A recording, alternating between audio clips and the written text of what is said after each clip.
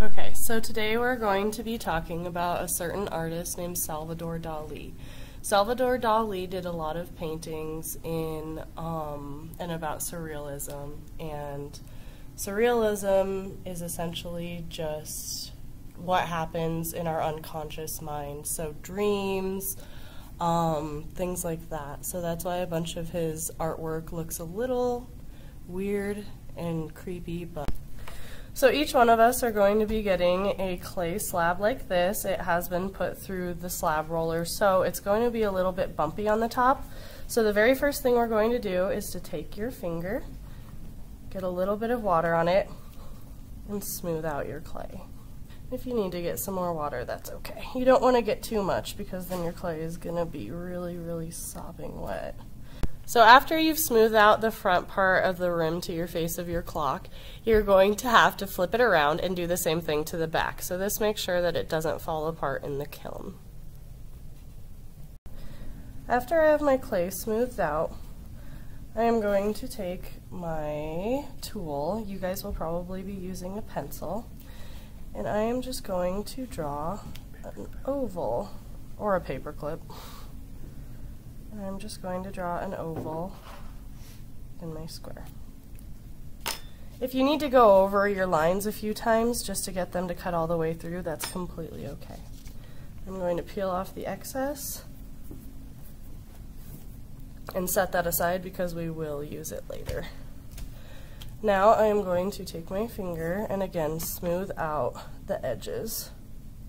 And this is going to be my clock face.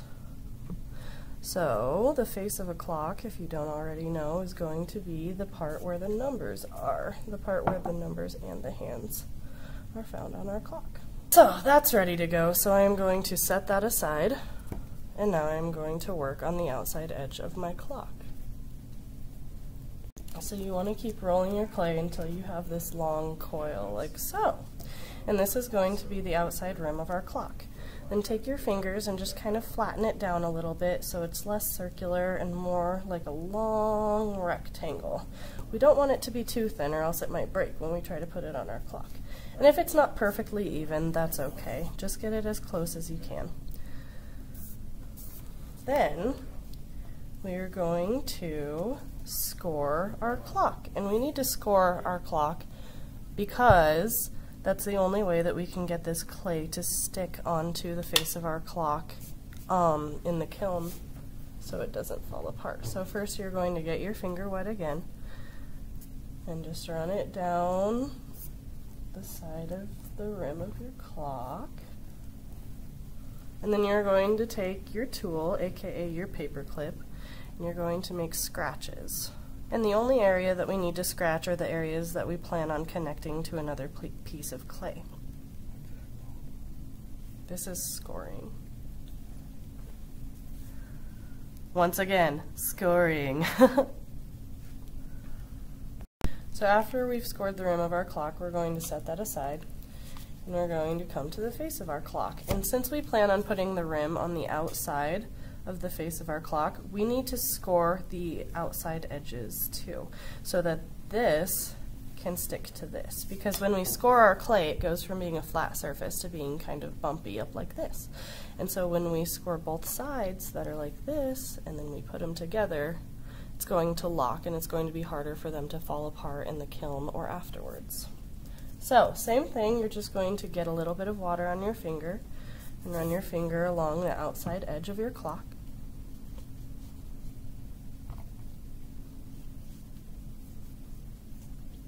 And then you're going to take your tool or your paper clip and do the exact same thing. So after I've scored the edges of my clock face and the edges of the rim of my clock, I am going to take a tiny bit of water on my finger and just run it on both sides.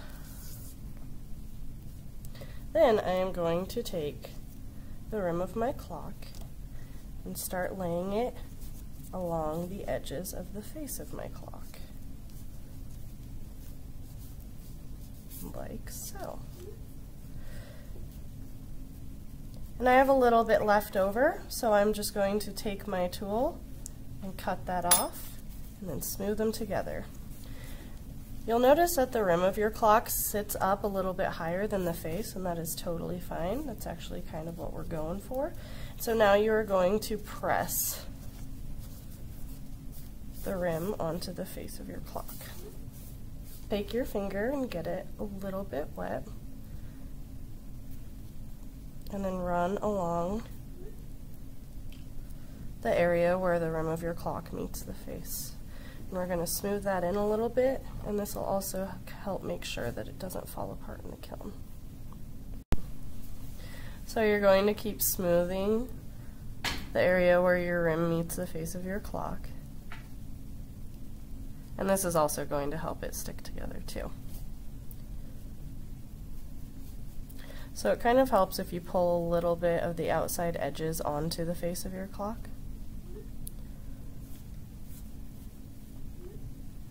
Like so. So I'm going to set that aside for right now, and I am going to take some of my leftover clay, and I'm going to roll it out again, but this time I don't need as much, because now we're going to make the hands of our clock. So after I've rolled out my coil, you'll notice that it's a little bit thinner than it was for my rim, which is exactly how we want it. And then same thing, we're going to kind of push it down a little bit so it flattens. So now we're going to make the hands of our clock. And as you know, the minute hand is going to be a little bit longer than the hour hand. So you can just make a cut, and this is going to be the minute hand of my clock. And honestly, I think that might even still be too big, so I'm just going to cut it down a little bit more. And before you start scoring it, place it on your clock and see if you like it. Obviously, the minute and second, or the minute and hour hands come out of the middle of our clock. So we want to set it in the middle and make sure that it doesn't go too far over the edge of our clock.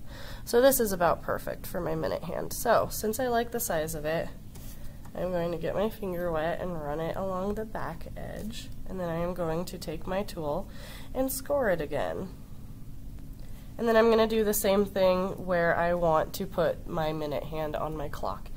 And since the minute hand goes all the way around, and at any given time it could be at any given position on our clock, you can kind of decide where you want it. So I'm going to put mine almost at about 5 till. And I'm just going to score the area where I want my minute hand to go. And if you score too much, that's completely fine because you can smooth it out later. And then I'm going to take my minute hand and press them together, and then smooth out the edges, just like I did with the rim of my clock.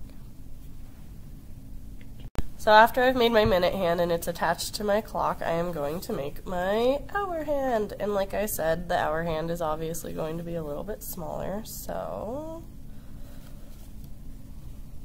that's about the size I want it. So now I am going to make one end kind of pointy. And then same thing. You're going to score the back side of your hour hand, and then you are going to score wherever you want it to go on the clock. And just like the minute hand, it can go anywhere. So all of your extra clay you're going to ball up and set it to the side because we can reuse that for a project later. But now I've got my clock and it's ready to be shaped. And since Salvador Dali's clocks are kind of droopy and falling down all over the place, they're not perfectly straight, we're going to try to get the same effect with our clock. So I'm going to crumple up a couple of pieces of newspaper.